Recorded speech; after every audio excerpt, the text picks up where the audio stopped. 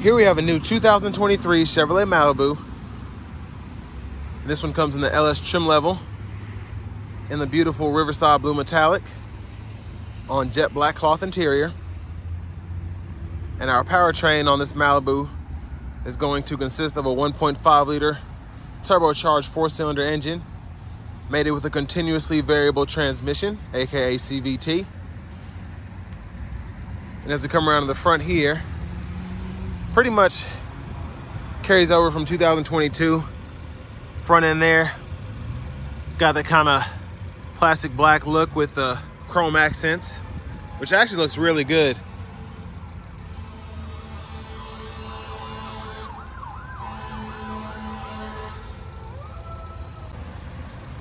And here we have 16-inch aluminum wheels on Firestone tires. We get passive keyless entry on the front two doors. And here we have the controls for power door locks, power windows, power mirrors. Headlamp controls there. And there we have our driver's seat.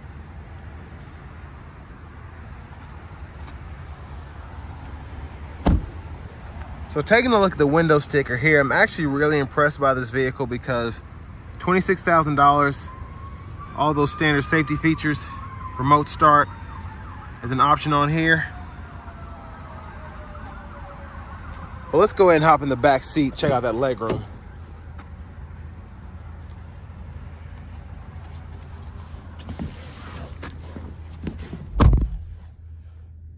So I'm 6'3" and I have the seat in front of me adjusted for someone of my size. Not bad room, and I like how the seat kind of caves in so I can put my legs in here, and it's really not uncomfortable at all if I can hold them that way. Otherwise, my legs usually tend to do that anyway, so it doesn't really matter. But plenty of space in this actual vicinity, and my feet have a little bit of room to slide underneath the seat, those size 15s, so not bad. And when I had my Malibu, that was one of the best things about it, was the actual room to fit everybody. There's a 12 volt down there. There's a view of the front. And these are used for commuter cars, so I think it was kind of smart to have your clothes hangers back here and then just have the bar up front, especially in this LS. And then you only have the pocket behind the passenger seat and then no pocket here. Well, let's go ahead and check out the back in that trunk space.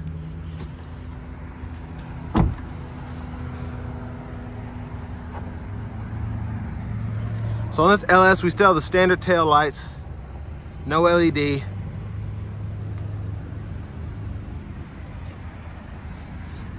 But I will say I really do love this blue. Really looks good on this car. Of course, ample size trunk space. Now, I don't remember these hooks ever being in here, so, or no, it's probably because they're folded out maybe. Usually kept mine like that, but you can use those if you need them. And then we're gonna just demonstrate how folding down the back seat works.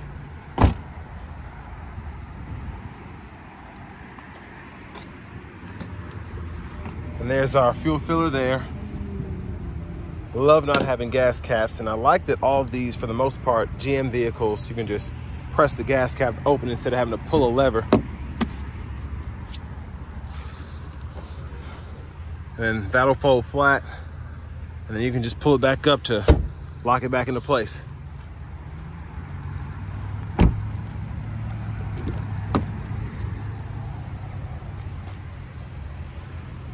And there are the manual seats. Well, that's the manual seat for the front passenger. And of course, if you go up to the LT trim level, you can almost guarantee you'll get a power driver's seat, but you have to get that leather package to get power driver and power front passenger.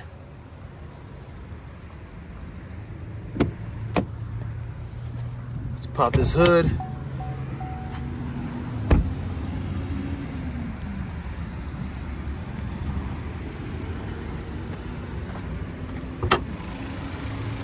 And there's that 1.5 liter turbocharged 4-cylinder engine.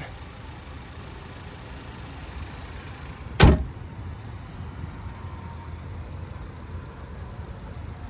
And let's go ahead and hop in the driver's seat.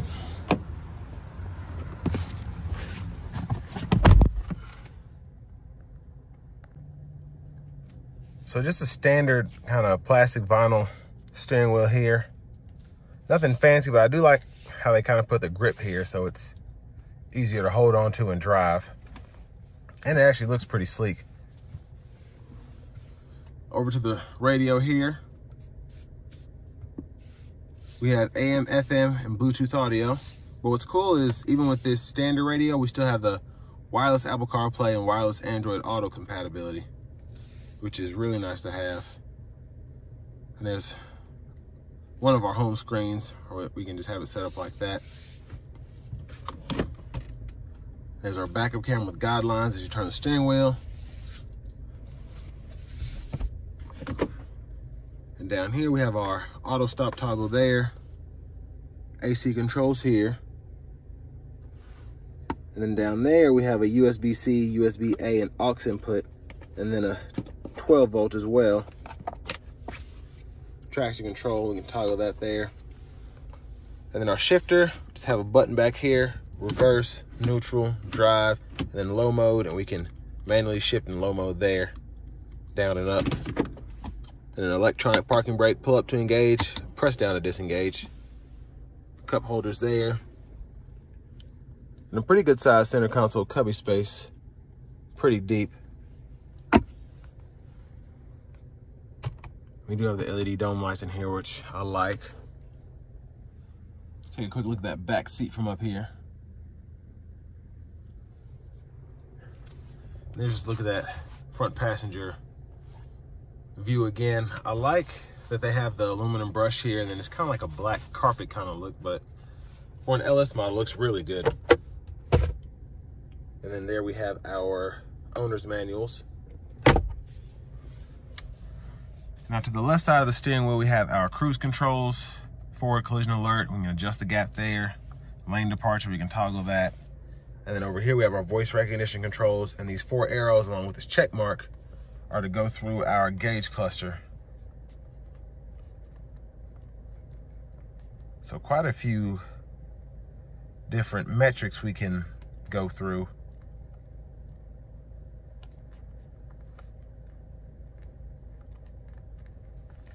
But behind the steering wheel on the left side, we have our track list or radio station favorite controls, depending on what mode we're in. And then we have our volume controls here on the right side. Auto high beams there, blinkers, windshield wiper controls, push button start. Finally, key fob. And like I said, this one has the optional remote start. It's a $300 option. But with that being said, let's go ahead and take this Malibu LS out on the road for a quick test drive.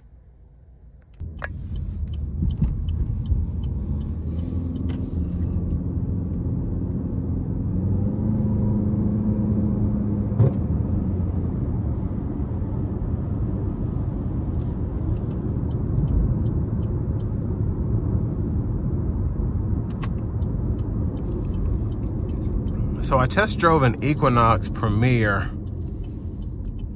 earlier with a 1.5 liter turbo, and I don't know if it's a 6-speed automatic or maybe just the weight of that vehicle, but this Malibu just seems so much faster. And I mean, with not having a shift or traditional transmission, when I put my foot down, it just kind of matches where I want to be, as opposed to having to find that shift point or whatever gear it thinks I should be in based on throttle response. I mean, the acceleration is just so much more linear in this Malibu than in that Equinox.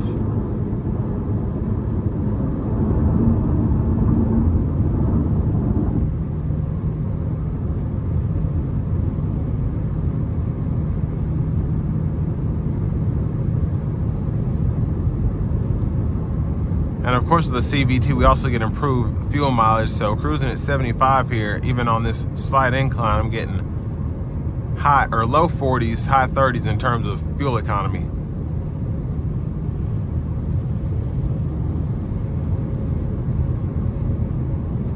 And surprisingly, it never went under 39. Yeah, this is really, really impressive. And like I said, decent acceleration to be such a small engine.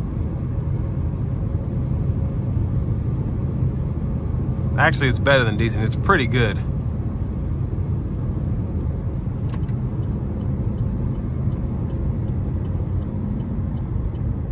And I just love how the Malibus in particular drive, even as they've changed since they did the big redesign in 16. They haven't really had another redesign since then. They've refreshed it once, but these drive so well, and they ride so well too. I always tell people, between the Camry and the Accord and all of that, the Malibu to me just rides the best. And there's the auto stop that just cut on.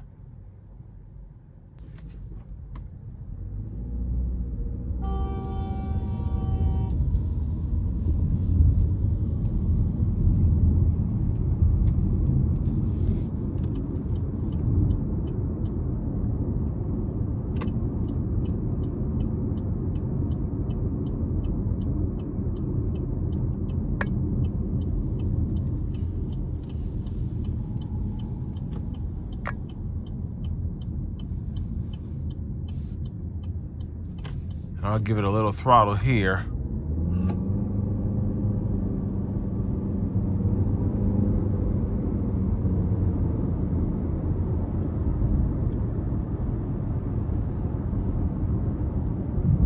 And this 1.5 liter really does, it's crazy with the CVT setup how much easier it is to get this car to pull than with the 6-speed automatic.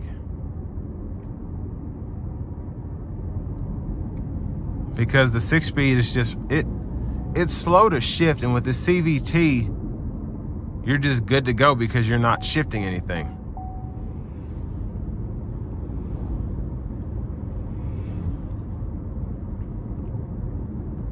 And having the standard, like the following distance indicator, lane departure,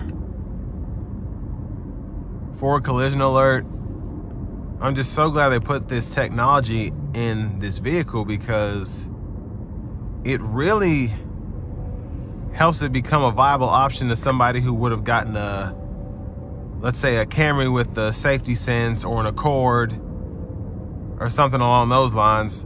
This is actually a competitor now if safety technology is important to you, as opposed to having to get the driver confidence package or get a Premier or something, where you can get all the stuff you want on a mid-level Camry.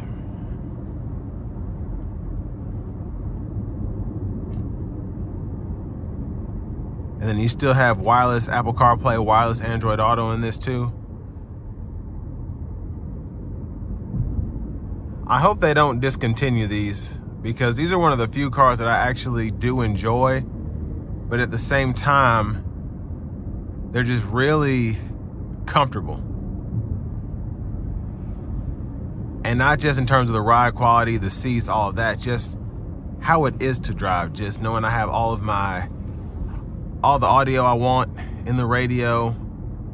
Knobs are easy to get used to for the AC. And I really like how easy it is to, for someone like myself being 6'3", just adjust the seat and still have room for somebody to sit behind me in a car that's getting 40 miles per gallon.